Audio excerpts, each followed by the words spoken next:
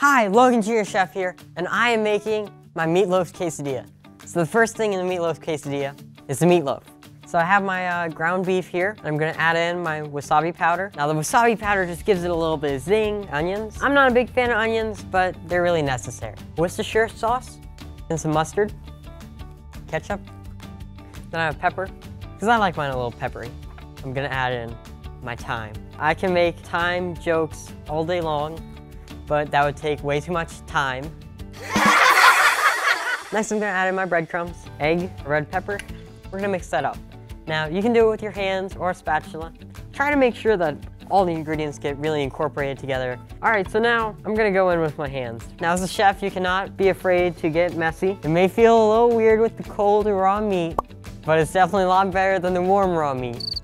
Right now, I'm just forming my meatloaf together. Now, you can make it into a loaf, you can do it in a loaf pan. You can do it like a giant meatball. That's how my mom does it, but I'm gonna do it a little bit more loaf-like today. I got it how I want it to look, and I'm gonna pop it in the oven at 350 degrees for 40 minutes.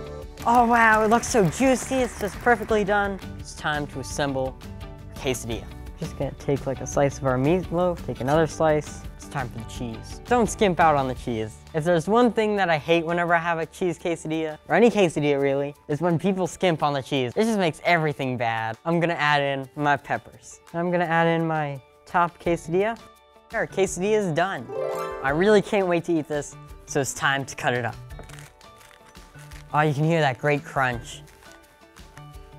Oh wow, look at this perfect quesadilla. It's all cheesy and meatloafy. I also made this awesome dipping sauce. It's got ketchup and mustard and mayo and some Worcestershire sauce and a little bit of cayenne for that little bit of heat. There you have it. This is a great way to just spice up any leftover meatloaf you might have.